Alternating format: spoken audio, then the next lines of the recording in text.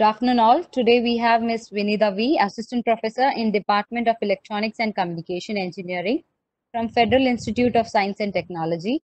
She did her MTech from Model Engineering College, Trikakara in VLSI and Embedded Systems and her graduation from VLBG CET Coimbatore. She had started her career in teaching from 2004. Ma'am, now we can start the session. Okay, thank you. I will just share the slide.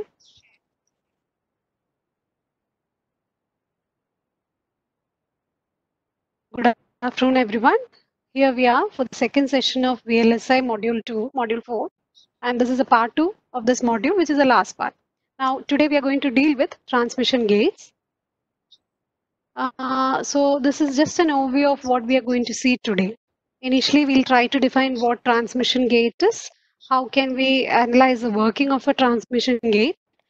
And next, what we'll see is how to implement logic functions using transmission gates, just like how we have seen for past transistors. And after that, we'll just see a small DC analysis in which we are trying to find out the equivalent resistance of a transmission gate. Now, why that is used and where that is used, we'll see once we finish off initial two portions. Okay, so we can start. So transmission gate basically forms the last part of module 4. Now, earlier in the first session, we have seen working of a pass transistor. We have seen working of a complementary pass transistor logic. So why we go for transmission gates, or what are basically transmission gates? So we'll start from pass transistors. We have seen that either an NMOS or a PMOS can act as a pass transistor, and it can be used to implement logic functions. So the major characteristics, or as such the disadvantage of using an NMOS is that NMOS can give only a good 0 and PMOS can give only a good 1. So when it comes to giving a good 1, NMOS cannot give a good 1 and PMOS cannot give a good 0. So that was a major disadvantage we have seen for past transistors. So transmission gate actually tries to overcome this disadvantage of past transistors. So transmission gate also can be used to implement logic function, just like how we have seen for past transistors. In addition to that, whatever disadvantage is there in the past transistors is actually not there in your transmission gate. So basically, transmission gate is nothing but a switching element. Just like past transistors, we have seen past transistors is either an NMOS or PMOS. You can use it as a switch, right? The transmission gate is also a switching element. So there, what you have is NMOS and PMOS together, and they are connected in parallel. So transmission gate is a switching element which uses both NMOS and PMOS connected in parallel. So since you are having both NMOS and PMOS in a single circuit, it combines the advantage of both. So thereby transmission gates we can say transmission gate can easily pass both 0 and 1 very well. So thereby it can be used as building blocks for logic circuitry. So that is just a glance of what your transmission gate is. So the basic idea is transmission gate is nothing but a switching element, and it has both NMOS and PMOS connected in parallel. And such circuits are used to implement logic circuits. So as I told you, here I am having a NMOS, and to this NMOS, we also have a PMOS connected in parallel. So this is just a transmission gate. Okay. So what happens is on the left hand side, what you have is an input. That is, I've connected the terminals or the inputs of both NMOS and PMOS. I've shorted together and taken as input. And the output of PMOS and NMOS are shorted together and taken as output. Or more clearly, I've just I've just rotated the diagram. This is one way of looking into it. So you have a NMOS here, you have a PMOS here. So remember, wherever you are having a bubble, that indicates that is a PMOS. That is indication or symbol of a PMOS. So here you are having an NMOS, here you are having a PMOS. This is my input and this is my output. Now, one thing to note here is, if you have to note the gate signal. If I am providing A as a gate signal for the for one of the gate, either NMOS or PMOS. For the other one should be the complement of it. So if it is A here, the other one is A bar. Or suppose if it is A bar here, the other one is A. So that is basically how your transmission gate is. So the gate signals are basically complement of one another. That's how it should be. And then you are having input and then you are having the output. So this is basically how, when I said NMOS and PMOS are connected in parallel, this is how it is connected in parallel. So, more clearly, by defining or by looking onto how the source and drain are connected, this is how your transmission gate looks like. That is, for an NMOS, the drain and the PMOS source are shorted together and given as input. Same way, the NMOS source and PMOS drain are shorted together and taken as output. That is more clear definition, or that is more clear idea about your transmission gate. So this is how, or this is your basic transmission gate. Now we'll just see normally in textbooks how or what symbol do we use to represent your transmission gate. So this is a symbol of transmission gate. 1 minute. This is a symbol of transmission gate. So where you put a bubble, that is normally the transistor PMOS. Where you don't have a bubble, that is your NMOS. So this terminal basically indicates the gate terminal of PMOS. And the opposite side is the gate terminal of NMOS. On to the left hand side, what you have is your input, and the right hand side, what you have is your output. So this is the general symbol, that is a symbol of transmission gate. This is a basic symbol of transmission gate.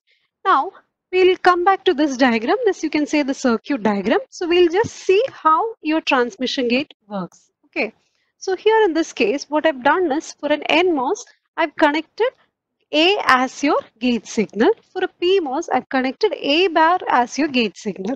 Now imagine the condition where A equal to 1. If A is 1, A bar is 0. So when A is 1, 1 is given to the NMOS gate and 0 is given to the PMOS gate. So that means both of the transistors are on, if you remember.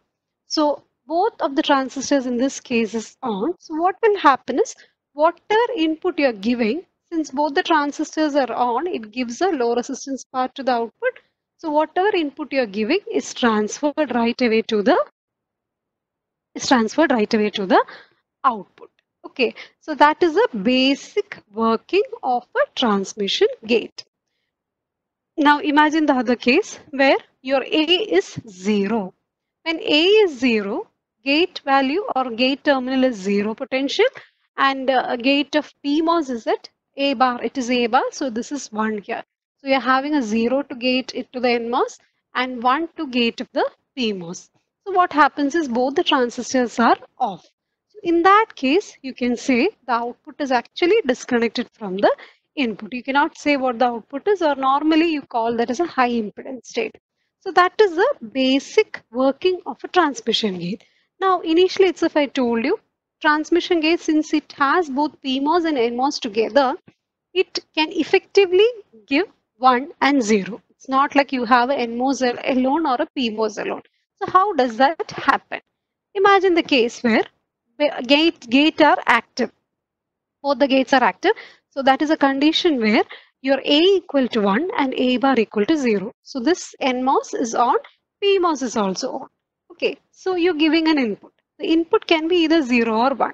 Imagine you are giving the input as 0. So this is just a switch. So it just transmits that 0 as it towards the output.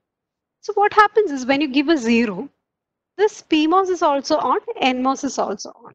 Am I right? Now we know, like in past transistor section, we have seen that a PMOS cannot pass a full 0, because by the time the voltage come back to VTH, this PMOS will be off. But NMOS, when you give a 0 here, this transistor is always on. So what happens is, no matter what the input voltage is, this NMOS will give a low resistance path to the output. So this entire 0 is transmitted to the output. But whereas as the voltage decreases to VTH, this PMOS will be off. So PMOS is off means this will give a high resistance path, so that entire 0 cannot be transmitted through the PMOS.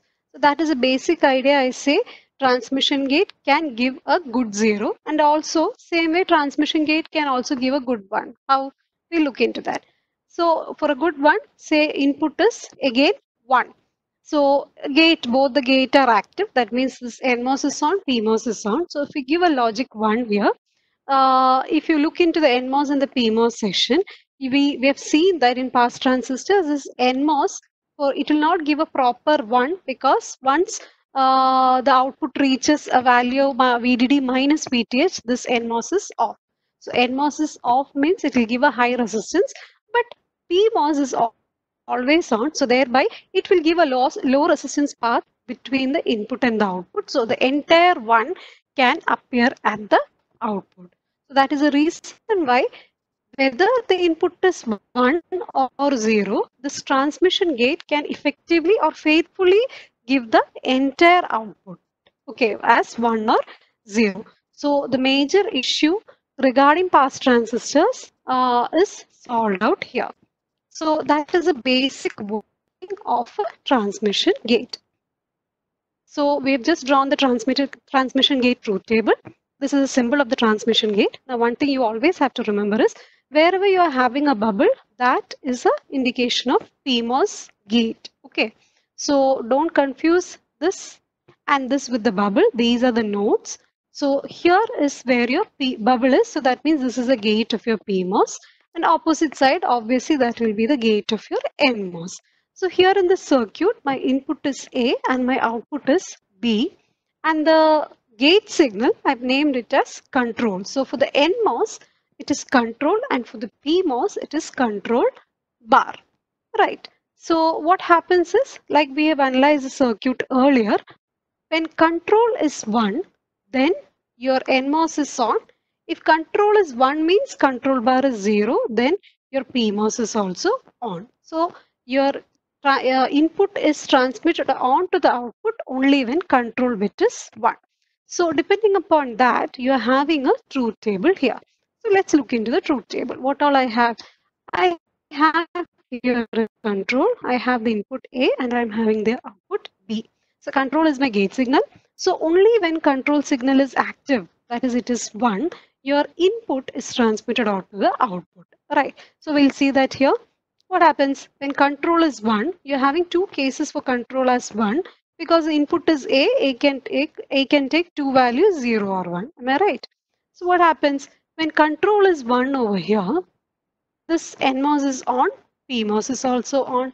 So what will happen if I give A value as 0, A as 0 here, then through the NMOS it will show in the output B. So BMOS will be output B will be 0. Similarly, if the control is 1, both the gates are active. Control is 1, control bar is 0. So both the transistors are on.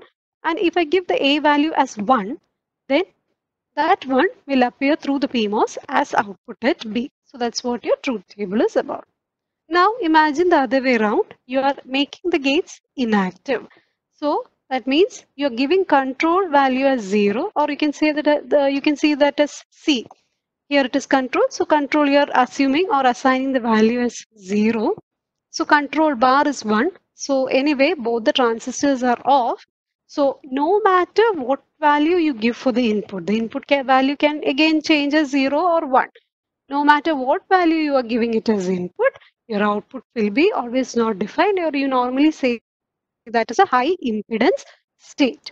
So this is just the idea of working of a transmission gate. Okay, so just like how we have seen for a pass transistor, for transmission gate also we can write an expression or Boolean expression for the output. So in this case, B is your output here. So the idea to write the equation for B is, or the output is nothing but like what we have seen for pass transistors. It is nothing but input A multiplied by or A dot C or control here. So Boolean expression B equal to A dot control, A dot control. So one thing you have to remember is the output is always input multiplied by whatever terminal is there for the gate of NMOS. Input multiplied by whatever term you are having for the gate of the NMOS. You need not look into the gate of the PMOS. So your B equation is nothing but A dot control. Suppose instead of control you are having some X or Y, say X is the value. So B is nothing but A dot X. Okay, so here it is control of C. So B is nothing but A dot control. It is read as A and control gives you B. So that is what you have to remember. I believe this is what we have seen for past transistors also. So same way you just have to write the equation. So this you need not worry about what value you are giving for the PMOS here for writing the output expression. So that is what the transmission gate truth table is about. So only when the control signal is active, input is transmitted on to the output. If the control signal is inactive, then the output is in a normal high impedance state. So there are different ways of drawing symbols for a transmission gate. I'm sorry. There are different ways of drawing symbols for a transmission gate. I've drawn few. So this is what we have seen. And this way also you can represent a symbol for transmission gate. So one thing you have to remember is that wherever you see a bubble, that is basically the gate of your PMOS. So that side is your PMOS. So here if you can see, here you can see a bubble over here. So this is actually your PMOS and the opposite side is your NMOS. So if we have a bubble over here, this is your PMOS and bottom you're having an NMOS, right? And the left is your input, right is your output. So this way also in some textbook you can see transmission gate symbol drawn like this, or this is the normally used symbol for transmission gate. On to the left hand side to the transmission gate circuit, this is what we have seen, PMOS and NMOS. Now PMOS and NMOS can also be drawn like this, that is an arrow pointing inwards is normally your PMOS, and arrow pointing outwards is normally your NMOS. So this way also you can draw the circuit representation of a transmission gate. That is up to you, whichever way comfortable you can draw the, you can draw the circuit. Okay, so these are the basic symbol of transmission gate. So we have just defined, or we have just seen what transmission gate is and how does it work. I mean, how you can explain the working of a transmission gate. So next what we need to see is I've told that transmission gate is also used to implement circuit just like past transistors. Okay, so how can that be done? So in order to understand that logic, it's actually very easy. In our last class, what we have seen is how to implement functions using a past transistor, right? So if you remember that steps very neatly, that can be used to easily implement logic functions using transmission gate. So I'm just trying to refresh. We'll just refresh it in 1 or 2 minutes. We have seen an AND gate circuit, the truth table of an AND gate circuit, and this is your past transistor implementation of an AND gate. So there also for an AND gate, we have seen two type of implementation, if you remember, wherein which the gate signal you have given, there are two literals, right? A and B, and the output is Y. So to the gate, you can either give A as a control signal, or to the gate, you can give B as a control signal. So depending upon that, you are having two types of circuits. So that is what I've drawn here. We've seen this, right? So this is actually your past transistor implementation of an AND gate.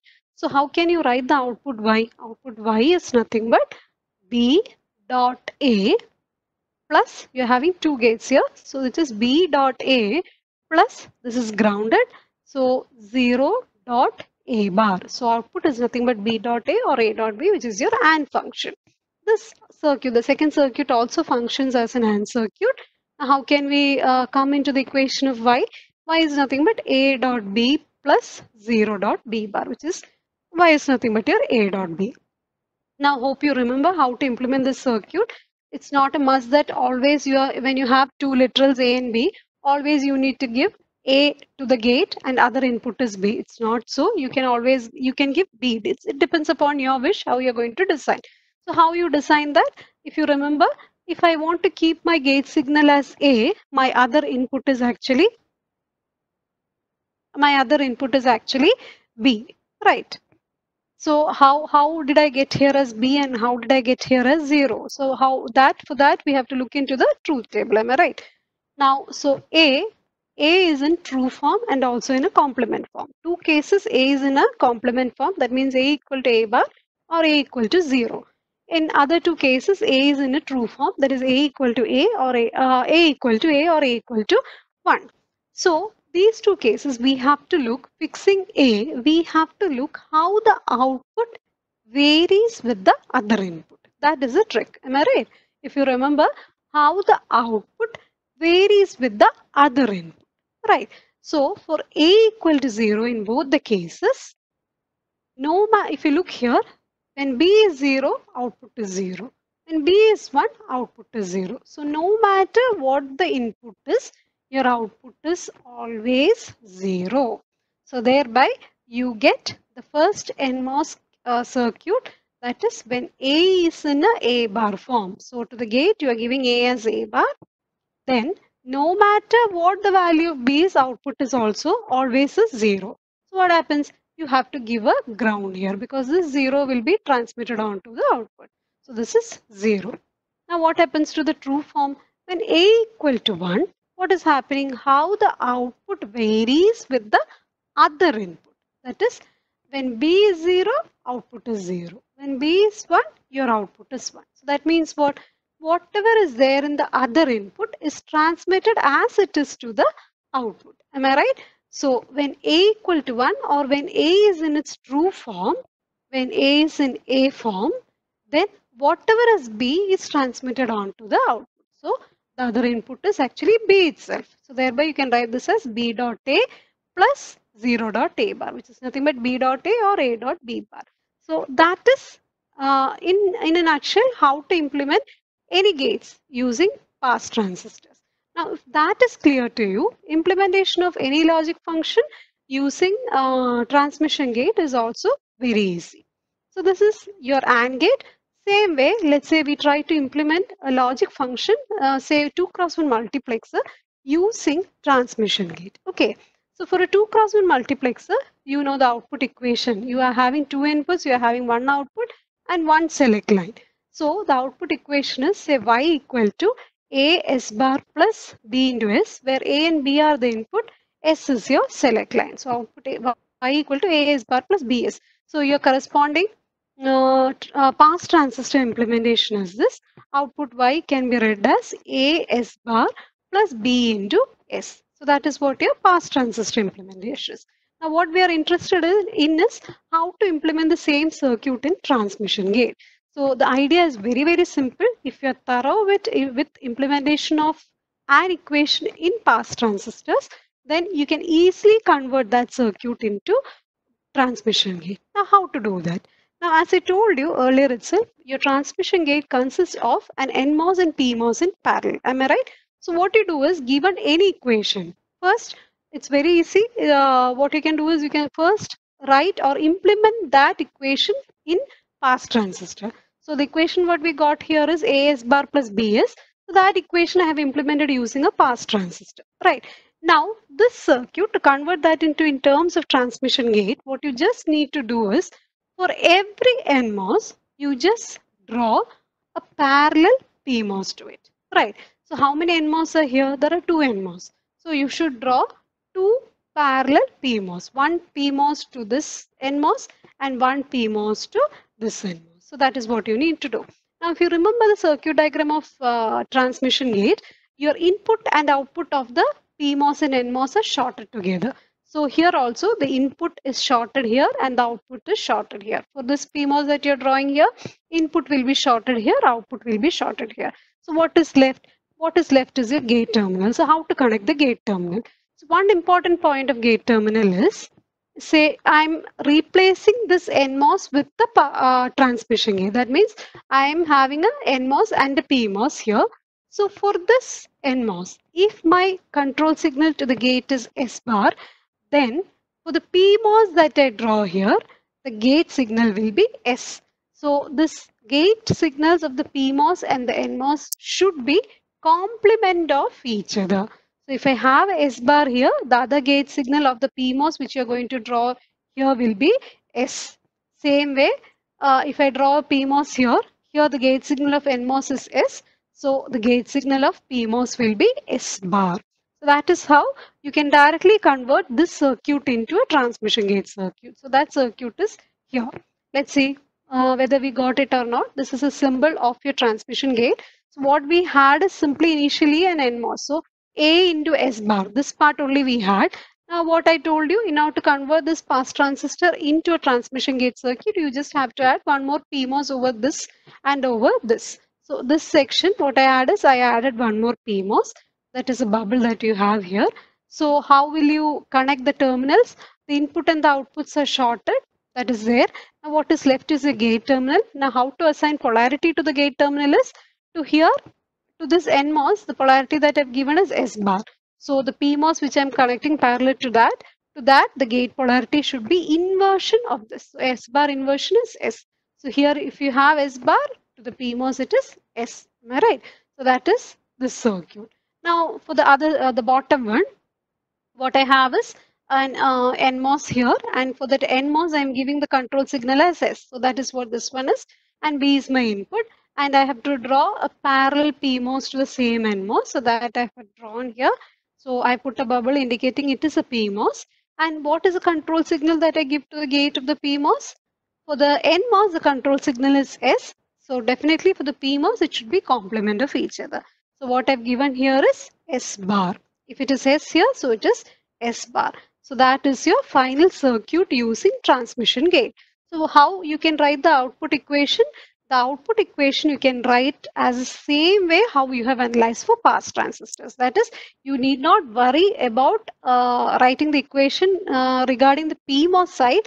So you just need to look onto the NMOS side. So the output equation Y is nothing but A dot, in the NMOS side it is S bar. So A dot S bar plus B dot S. So your output Y is A dot S bar plus B dot S, which is nothing but equation of a 2x1 multiplexer. So that is your basic idea of implementing logic functions using transmission gate. You first easily draw the logic function using a pass transistor logic and replace that pass transistor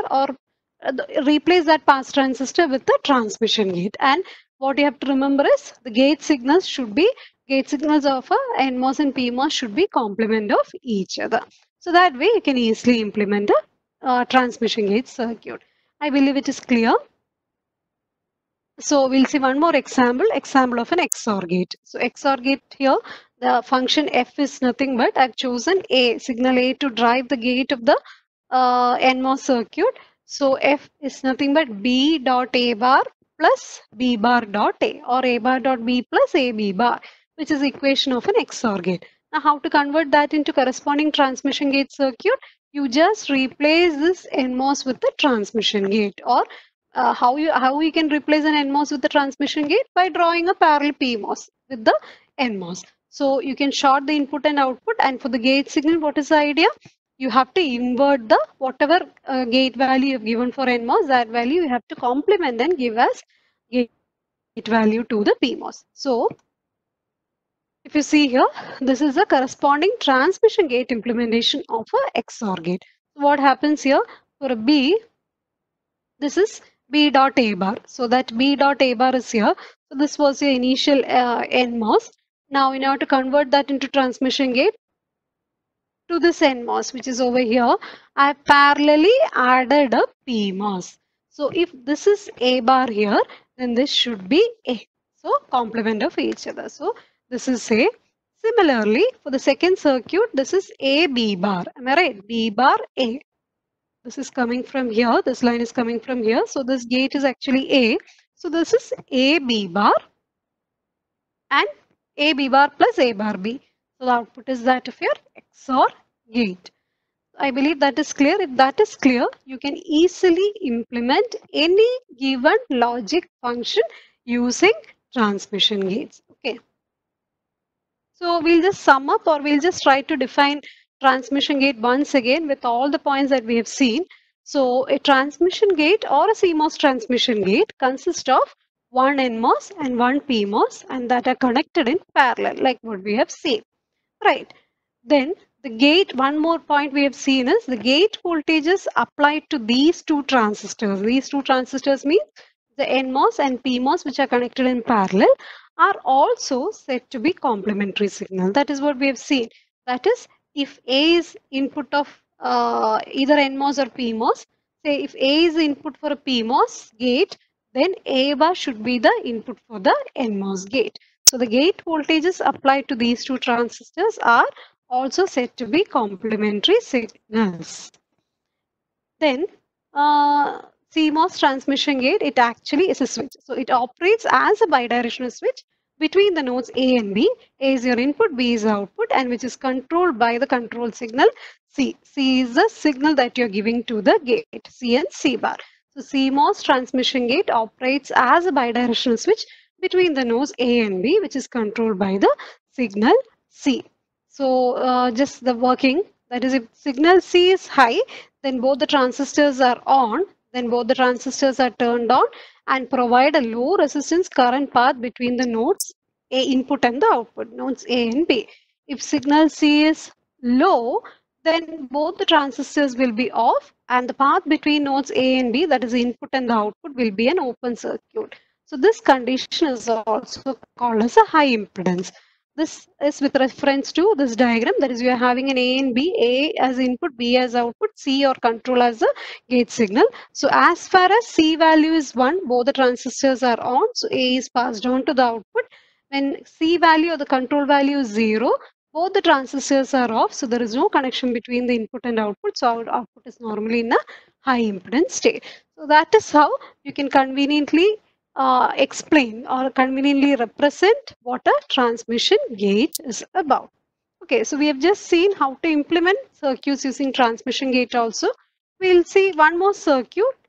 Say I give an equation, implement F is equal to AB plus A bar C bar plus AB bar C using transmission gate. Okay, so in order to implement that, I just go one step further. If I see here, it is A B plus A bar C bar plus A B bar C bar. So for the first and the last term, A is common. So I just rearrange this and write as A bar. It is nothing but A bar C bar. The second term I'm writing it as the first one. A bar C bar plus A into B plus B bar C. So this is your equation. So I'm going to implement this equation using a transmission gate. So how many transmission gate do I basically require? I require a transmission gate to implement A bar C bar. And very clearly I require a transmission gate to implement B bar C. Then I have to do something with this B term, and then I have to do something for multiplication. So how can I implement? Right away we'll come into the solution. So this is your circuit for this equation. Right. Now how did this one come up with? First is A bar C bar. Let's look into A bar C bar. So you can implement this using a transmission gate. So C bar can be the input, A bar can be input to the gate of a NMOS, right? So that is what is written here. I have drawn a transmission gate here. So here is a bubble. So this is your PMOS and this will be your NMOS. So normally, if you remember how you write the equation is whatever value is coming on to the gate of the NMOS multiplied by the input, right? So what you require is A bar C bar. So input I've chosen as C bar. That is your wish. If you want to choose here as A bar, then this will be C bar. So here it is input I've chosen it as C bar and the gate I've chosen it as A bar. So the output is nothing but C bar A bar or A bar C bar plus, then what are the terms? I have A into B bar, sorry, A into B plus B bar C. So what is it? If you look here, this is C multiplied by B bar. So this is C B bar or B bar C, this term plus B. So this is B is nothing but B dot 1. Am I right? So that they have implemented it something like this. That is B multiplied by VDD. VDD is 1, right? So 1 dot B bar. So what is this one? This point is actually C dot B bar plus 1 dot B or C dot B bar plus B multiplied by A. So this entire 3 transmission gate is for this expression. A into, that is A into CB bar plus B. Okay, so your final equation is C bar A bar plus A into CB bar plus B. So that is how you implement any equation using your basic transmission gate. I hope it is clear. And one more last thing is you have a universal logic circuit or logic module. 2 input universal logic module using transmission gate. So that means given any function, this circuit basically implements all the AND, OR, NOR, NAND, XOR and XNOR function, 2 input functions using transmission gate. Okay, now if you look here, we'll just analyze. This is one transmission gate and this is another transmission gate. So I have used 2 transmission gates. And if you look here, for this transmission gate, here you have the bubble. So this is your PMOS gate. So this is your NMOS gate. Similarly, for this transmission gate, here I am having a bubble. So this is my PMOS gate and this is my NMOS gate. The gate terminals are identified. Then this and this will be the input and the output. So this is the input for this transmission gate and this is the output for this transmission gate. This is the input for the second transmission gate and this is the output. So output both are shorted together. Okay. Now I have written the output function as function A comma B. Any value or any function between A and B. Okay. And the input to the first transmission gate is f of 0 comma b, so which is with respect to this truth table, and input to the second transmission gate is f of 1 comma b, that is with respect to this transmission and this truth table. Okay, now if I connect transmission gates like this, okay, so that means for the first transmission gate, the gate value for NMOS is A bar, right? You are giving here A bar, and for the second transmission gate, the gate value is A. Now, if I connect a circuit like this circuit can be implemented for getting any of these functions, provided you give the value of inputs as given in the truth table. Now, let's see how this works. So, let's say you talk about A dot B, which is your AND function. Okay, so when it is an AND function, what happens is f of 0 comma b, that is this input, should take the value that is provided here. Right, so f of 0 comma b, that is the first function, this value will be 0. Assume this is 0 over here. Now what about the other input? It is actually given here as b. So here you should give a b. So this is 0 and this is b. Now let's see what output you are getting over here, right? So this is, what is this function? 0 multiplied by A bar plus B multiplied by A, right? So this f of A comma B is 0 multiplied by A bar plus, here it is B multiplied by A, which is nothing but A dot B, which is nothing but AND function. So similarly, depending upon what value you give for both the inputs, according to this table, you will get this function. Let's say we try to explain for NAND gate. Okay, so for NAND gate, f of 0 dot b is 1. Right, 0 comma b. This function value you should give it as 1. And the second function value here you should give as b bar. So let's see what the function is. F of a comma b is nothing but 1 dot a bar plus, here what should you give? Here it is b bar, right? So b bar dot a. So this is what? 1 dot a bar plus b bar dot a, or a bar plus ab. Sorry, a bar plus ab bar, right? This is 1 dot a bar and this is b bar dot a. So a bar plus a b bar. So a bar plus a b bar can be written as like what we have seen for fast transistors. A bar plus a b bar, you can simplify that using an identity. It is nothing but a bar plus a multiplied by a bar plus b bar. So a bar plus a is nothing but 1. So what you get is finally a bar plus b bar. So a bar plus b bar, by using De Morgan's law, it is nothing but a dot b the whole bar. So what you get is your NAND function. Similarly, you can work out the remaining things and see whether you are getting according to this particular truth table. So this is in general how you can implement a two input universal logic module using 2 transmission gates. Okay. So with that, I believe we can complete the analysis of, or we can complete the study of implementation of implementation of logic functions using transmission gates. Okay, so just a small comparison. So far we have seen pass transistors, we have seen complementary pass transistor logic, and we have seen transmission gate logic. So if I just compare between pass transistor logic and transmission gate logic, what are all the main points that you have to see? First major main point is we know that pass transistors cannot effectively pass 1 and 0 for NMOS and PMOS respectively. So that is a major disadvantage. But since transmission gate has both NMOS and PMOS in parallel, there is no issue like that here. So it can pass 1 and 0 effectively. So that is a major important or most important point or most important advantage compared to PTL for a transmission gate. So that is the first comparison.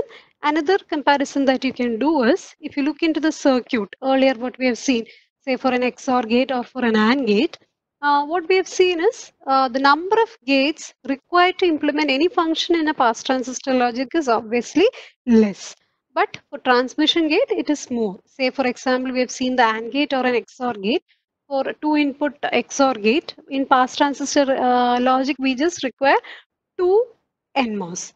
Whereas if I just convert that into a transmission gate, you require 2 NMOS and 2 PMOS. So the number of gates is more for transmission gate, less for pass transistor logic. But that is, you can consider that is not much of a greater advantage given that even though the number of transistors is less, PTL fails in the point where it cannot efficiently pass 1 or 0. So that is not a big advantage to point out as it is, but it is just for comparison. The number of gates required to implement any logic function using PTL is actually less. Okay, so this is in short how you compare your pass transistor logic and transmission. We have seen we have defined what a transmission gate is, and we also have seen how to implement basic circuits using transmission gate logic. Okay, so thereby we move upon the last part of transmission gate, that is you call that as a DC analysis of a CMOS transmission gate, or we are just trying to find out an equation for, or we are just trying to find out what is the total resistance of a transmission gate and why do we actually do that. The basic idea of that is, like initially when I told you, just like pass transistors, your transmission gate also can be used as a switch. So how efficient of a switch is actually a transmission gate? That can be understood from the concept of understanding the resistance of a transmission gate. So normally if you look for any switch, what can you say about the resistance of a switch? That is, irrespective of what is the value of the input or what is the value of the output, your resistance of your switch should always remain constant, right?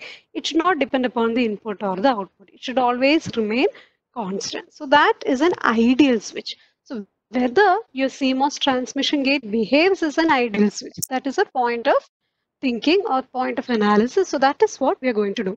Now that can be only done by looking onto the DC analysis or by looking onto each transistors and what are regions that it works. So that is what we are going to see by DC analysis of a CMOS transmission gate. Okay.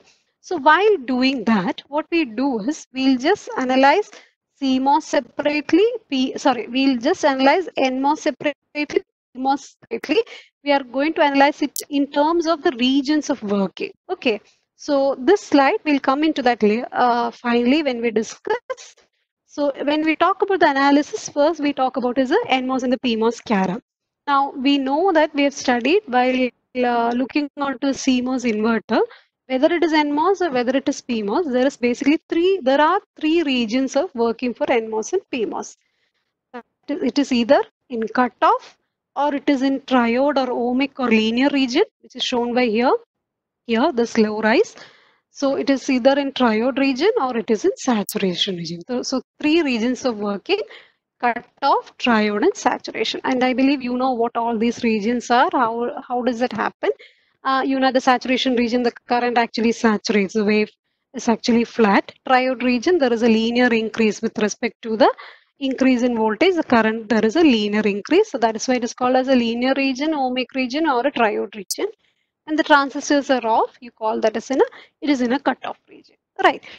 So that you have to remember. In order to analyze this one, these three regions you have to remember, or more clearly what you need to remember is the equations governing the entry into these three regions. Say for NMOS, when my VDS is less than VGS minus VT, you call that your NMOS has gone into a linear region. And for PMOS, when VDS is much greater than VGS minus VT, you call that it has gone into a saturation region. So these two equations for NMOS, you have to keep in mind. So similarly, you can write the equation for PMOS as, so for PMOS, for NMOS if this is VDS, then PMOS it will be VSD. Okay. So for PMOS, when VSD is greater or much greater than VSG minus mod of VT. You remember for PMOS, your threshold voltage is a negative value. So here it is mod of VT. Then the whole circuit or the PMOS goes into saturation. And when your VSD is less than VSG minus mod of VT, then your PMOS goes into linear region. Okay.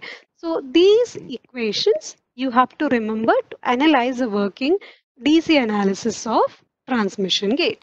So we'll start our analysis. So what I've done is I've drawn the transmission gate circuit over here. So you have to remember the case which we are going to analyze. The case is where both the transistors are on and both the transistors are off. It is obviously in the cutoff region. There is no connection between the input and the output. So there is no point to analyze, right? So we are going to see when both the transistors are on. Transistors are on means to the NMOS you are giving G value as VDD or logic high. For the PMOS, your gate value is 0. Okay. So both the PMOS is on, NMOS is on, and also the input that I'm providing is, initially input was 0 and I'm providing a VDD. So the output that we expect to get is VDD, right? So that is a condition. So this is the source of PMOS, drain of PMOS, drain of NMOS, and source of NMOS. So this is how it is connected. So we'll start with analyzing the NMOS first. So what are all the regions of working under this input condition? This does the NMOS go through. So in order for us not to forget, I've also copied the linear and the saturation region equation. So first what we do is, what all terms are here? There are three terms, which is VT, VGS, VDS. Am I right? So VT, we can choose it as a standard value, that is around 0.7 volt. Now what is VGS? What is VDS? We need to write an equation for both VGS and VDS depending upon this particular circuit. So let's write that. So for NMOS,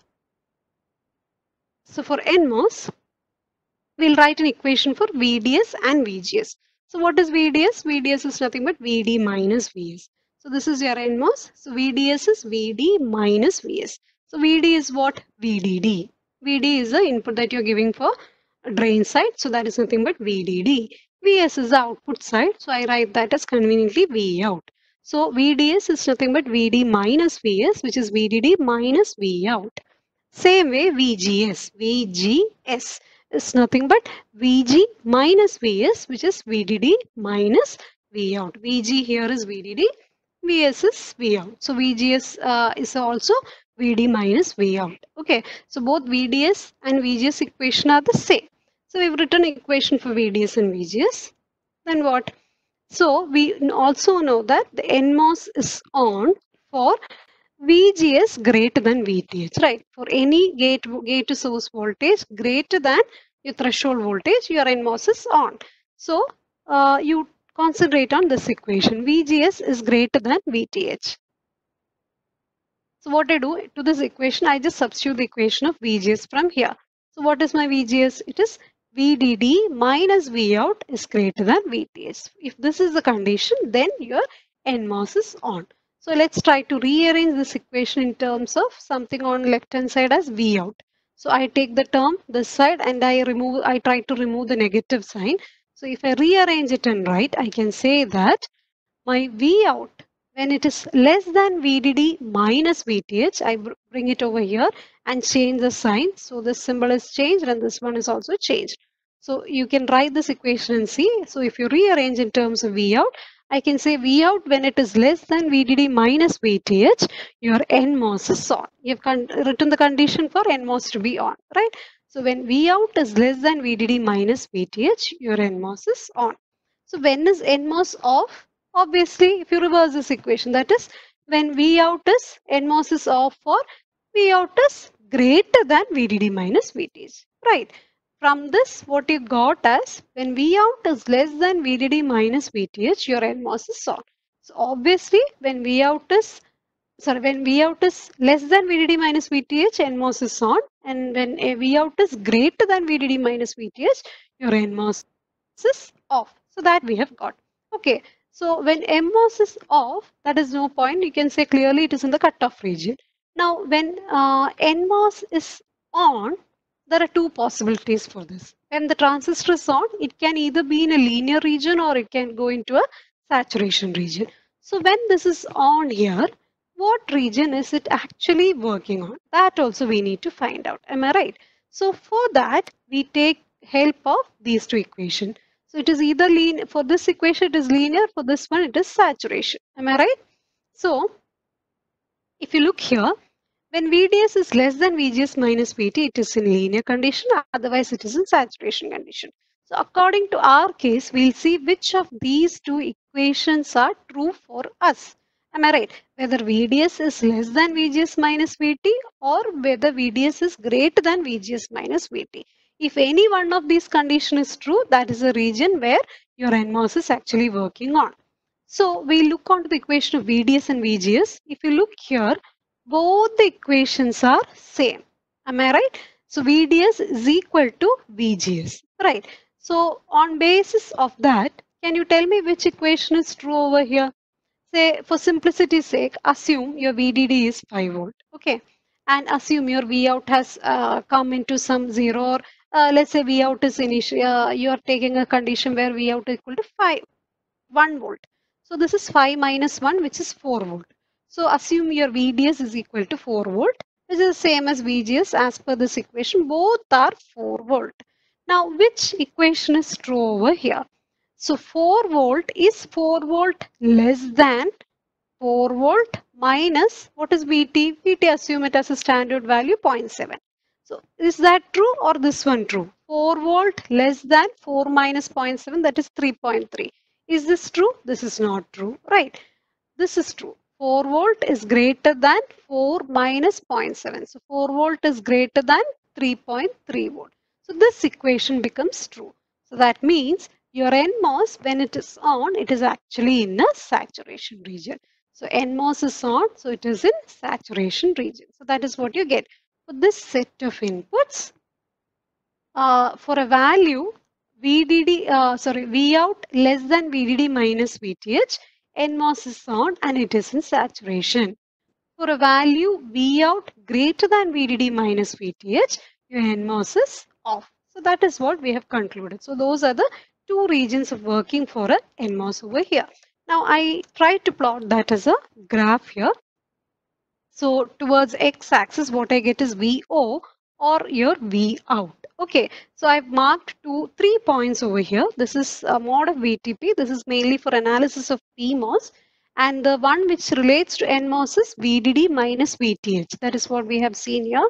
VDD minus VTH and towards the VDD. The maximum output value that you can have is towards the VDD. Am I right? So what we have seen is NMOS is off for, this is your output V out, for V out greater than VDD minus VTH. So this is your VDD minus VTH. So if V out goes beyond VDD minus VTH, your NMOS is off. Right. So when it is less than VDD minus VTH, NMOS is actually on and also it is in saturation. So NMOS is in saturation over here.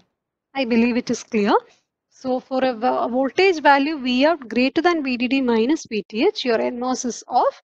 Less than VDD minus VTH, NMOS is on. On means it is in saturation region. That we have concluded from the equations over here. So that is the analysis of NMOS. So NMOS actually goes through saturation and cutoff. That's what here is. Right.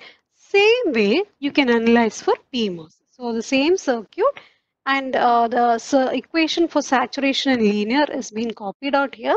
And let's say same way we are trying to analyze the PMOS. So for PMOS, here you have which all terms you have VSD, VSG. So you have to write the equation for VSD and VSG. So VSD is nothing but VS minus VD. Am I right? So here it is VS and this is VD. So here input is VDD and VD here is Vout for a PMOS. So VSD is nothing but VDD minus Vout. So that equation we have written here. And now what is VSG? VSG is nothing but Vs minus Vg.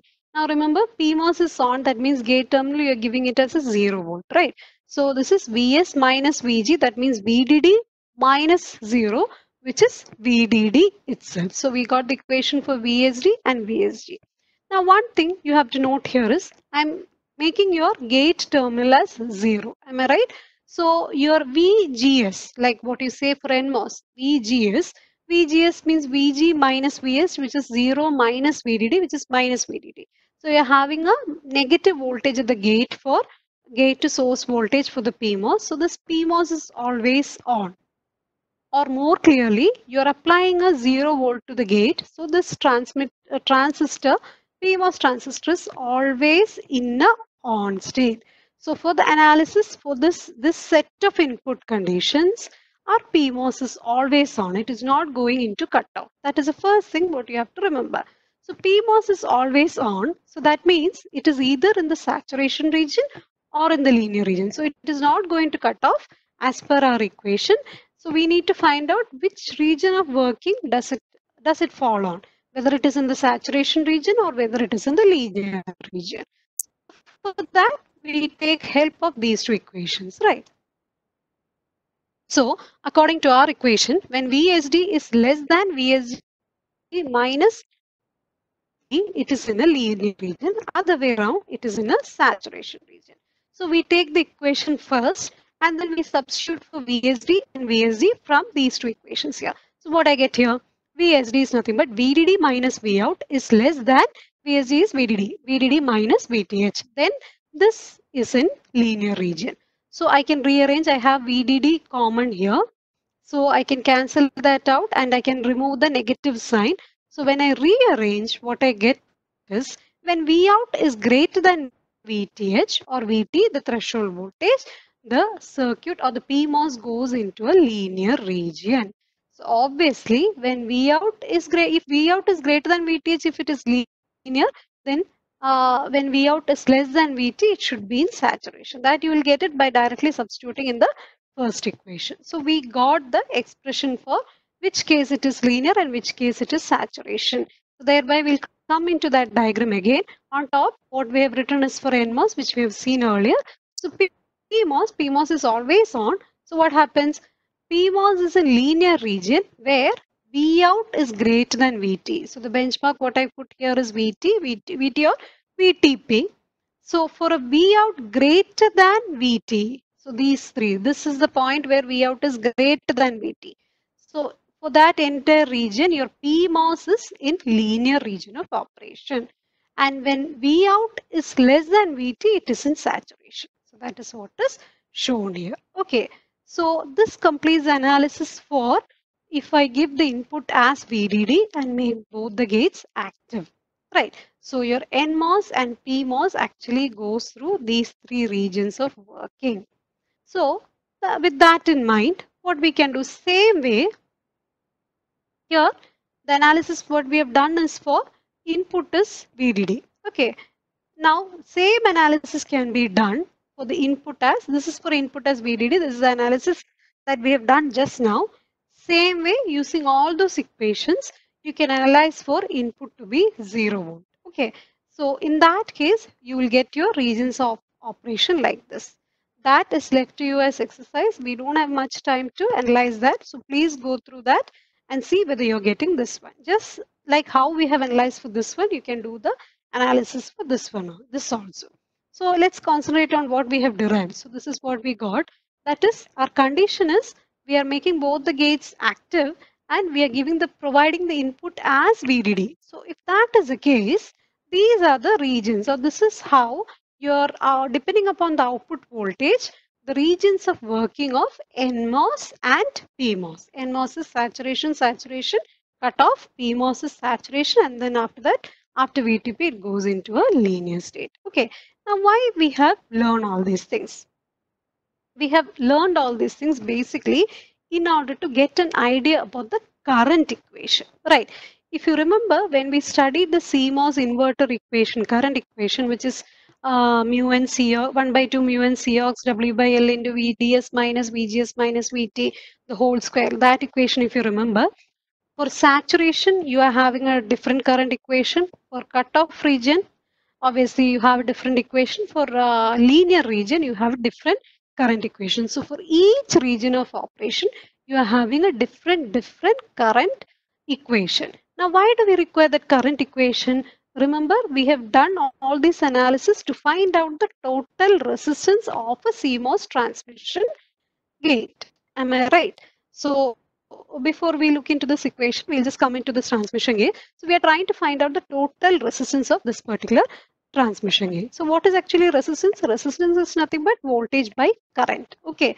So that current, voltage by current, that current varies depending upon the different regions of working of the transistor. So that is the reason why we differentiated that into different regions.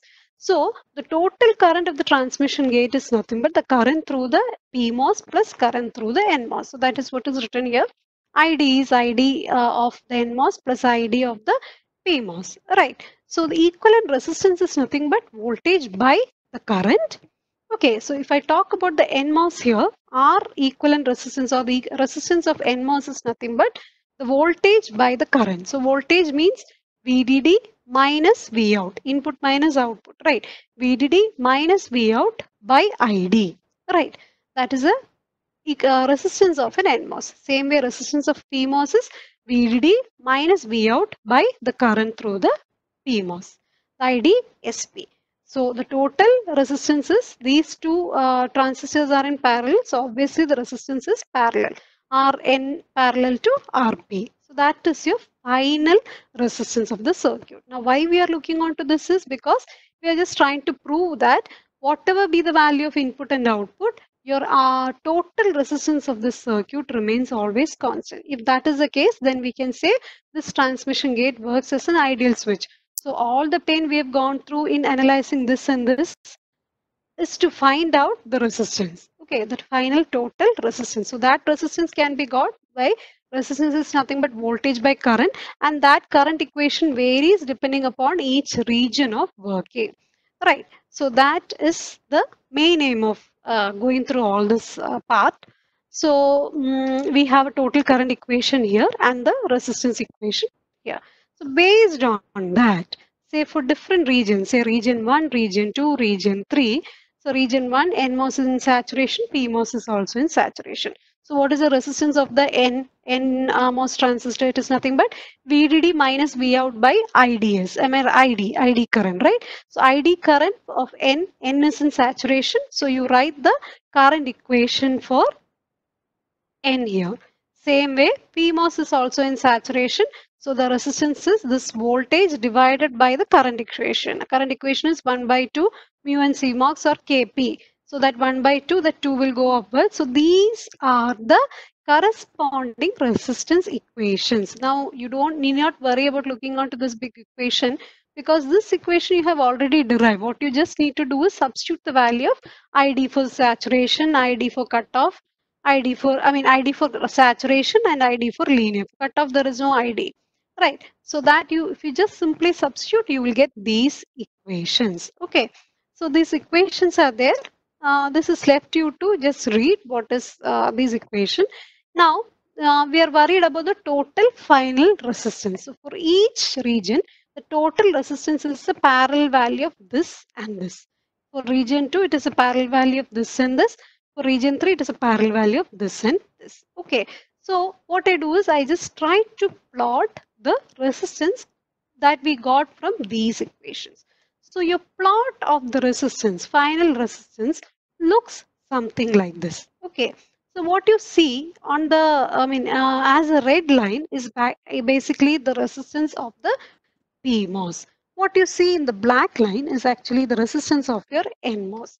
And what you see, the green line is actually the parallel combination or the effective resistance of a transmission gate. Okay, so as you can see from the equation, if I try to plot, the resistance of a PMOS is actually decreasing and the resistance of NMOS is actually increasing.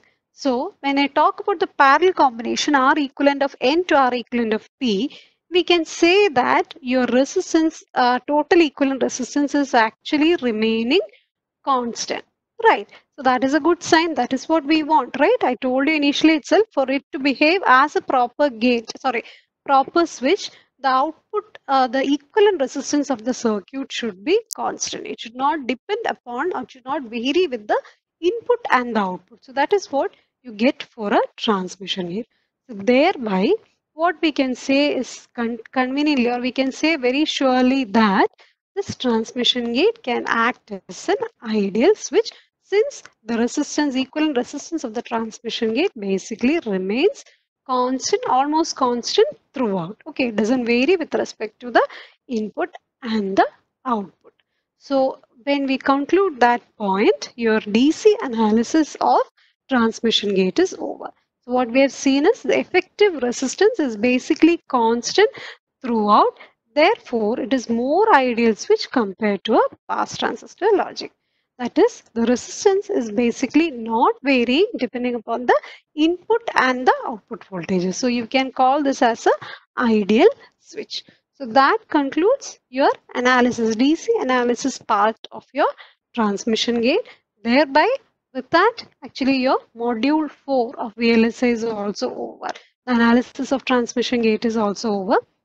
That means so far what we have seen in module 4 is, according to your syllabus, it is pass transistor logic, complementary pass transistor logic, transmission gate, and realization of logic function. So these are what you have in your fourth module. It is actually a very small module and a very easy one compared to all other modules. So in pass transistors, what we have seen is how to implement the logic function, the characteristics of pass transistors as in the advantages, disadvantages, and also the cascading, how you can connect the pass transistor. That point we have seen in the first part, that is part 1 of VLSI module 4.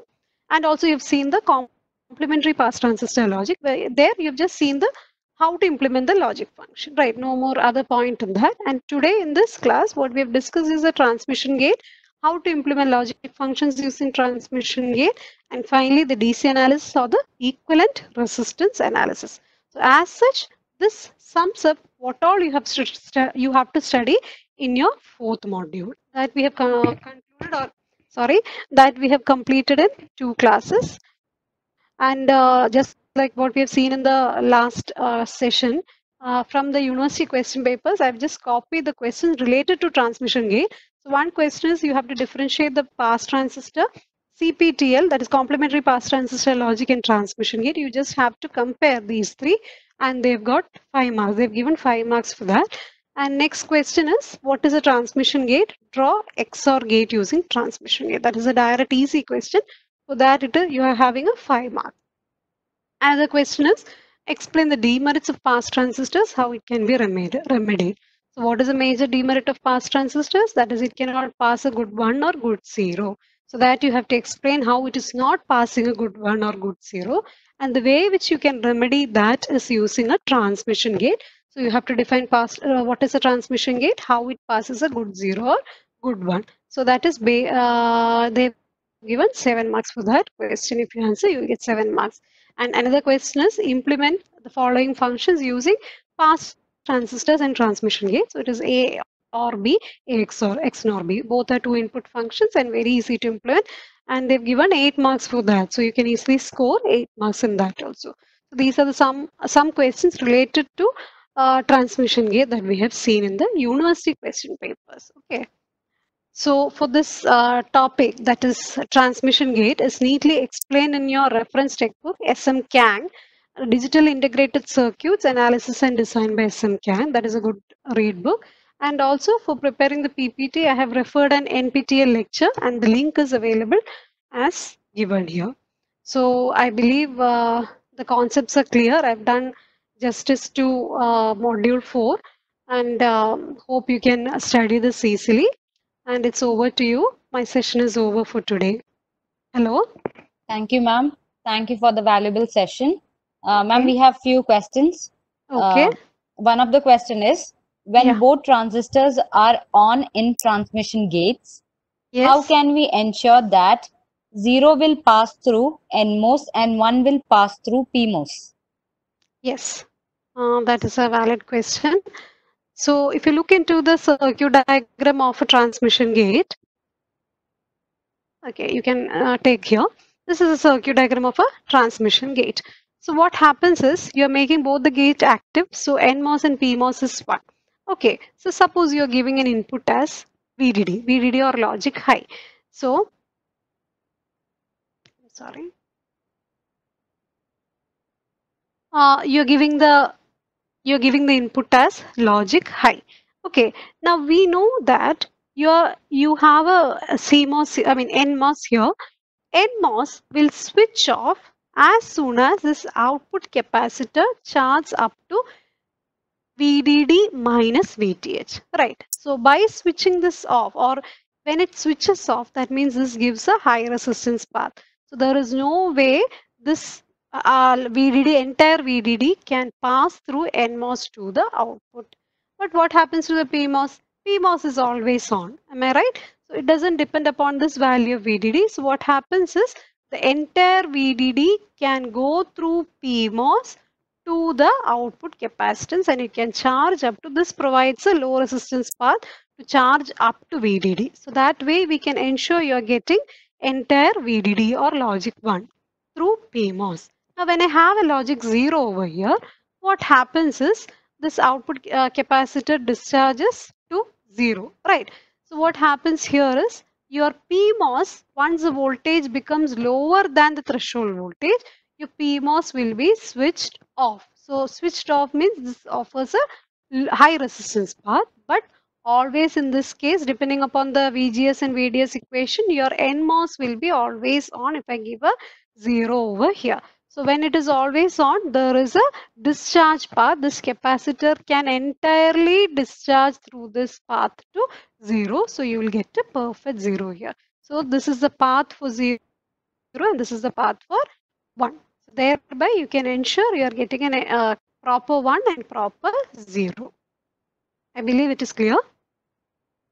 Ma'am, we have another question. Yes. It's a request to explain transmission gate truth table once more. Transmission gate truth table. Truth table. Yeah. So this is a transmission gate truth table.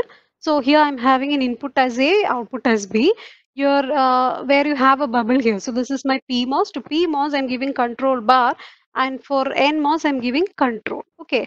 So for this transmission gate to be working or active, I should activate both the NMOS and PMOS. I should make on the NMOS and PMOS. So to do that, what I should give is, to the NMOS gate, I should give the control value as 1 and the control bar as 0. Right. So this is on when my control value is 1. Right. So control is 1 means NMOS is on. So control bar becomes 0. So PMOS is also on. So when control is 1, what you give as input is reached as output here. So that is what is written in the truth table here. So when control is 1, the input, if it is 0, that you get as output 0, just like how I have explained earlier. And when being the control 1, if I give 1 as input, that 1 is obtained as output through the PMOS. Okay. Now what will happen when your control value is 0? Control value 0 means to the gate of the NMOS you're giving a 0, and to the gate of a PMOS you're giving a 1. So both the transistors are on, so there is no connection between the input and the output. So no matter what you give as input, whether 0 or 1, your output will always remain in a high impedance state. That is what your truth table of transmission gate is. I hope that explains it. Yes, ma'am. Ma'am, we have another question. Are we considering only NMOS while summing in the transmission gates? Yes, we are considering only NMOS while summing in the transmission gate. So just like what we have considered for past transistors. So here itself, we can write the Boolean expression B as A dot what value you given as a gate signal to the NMOS. So A dot A and control, A and control. That is how you should consider. Or say if this equation itself, how we can write this equation is nothing but this is your NMOS part. So C bar dot A bar plus C dot, these are the NMOS part. Top you are having the PMOS part. So you just need to look onto the NMOS part. So C bar dot A bar plus C dot B bar plus 1 dot B multiplied by A. So we have to always look into the NMOS part. No need to look onto the PMOS part. You may get confused. I hope it is clear, that point is clear. Any more questions? Ma'am, one more question we have to summarize the function implementation once again. And the implementation of logic gates. Function, okay. Implementation of logic gates. What you can do, the step. I believe you are asking for the step. So Yes, what you have to do is basically once you're thorough with implementing the logic function using pass transistors, you can easily implement it using a transmission gate. So what you have to do is, this is an XOR function. So XOR function, the truth circuit diagram using pass transistors, you draw it. Now what you do is, wherever you're having an NMOS, you replace that part with the corresponding transmission gate. By transmission gate, what I have is an NMOS and PMOS in parallel. So I already have an NMOS here. So in order to replace this by a transmission gate means I have to include a PMOS in parallel, right? So the connection, there is no confusion. For a transmission gate, the input and the outputs are shorted with that of the NMOS. Now what remains is, what signal do we apply to the gate of the PMOS that we had here. So from the explanation of the derivation, we've seen that the gates are always complement with each other. So if I add for this NMOS, I've replaced that with the transmission gate. So what value should I give it to the gate of the PMOS? Am I right? So whatever value you've given to the gate of the NMOS, the complement should be given to the gate of the PMOS.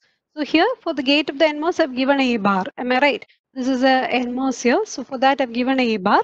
So for that PMOS which I draw parallel to the NMOS, for that gate, I've given I should give the complement of A bar, which is nothing but A.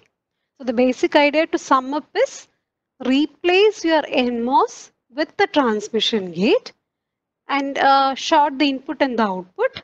Now the gate value should be connected in given in such a way that the gate for NMOS is complement for the should be complement of gate for the PMOS. I believe it is clear. Yes, ma'am. Thank you for the session, ma'am. It was an enlightening session. We are now over with the Q&A session. Okay, thank you and all the best for your exams. Thank you, ma'am. Okay, thank you.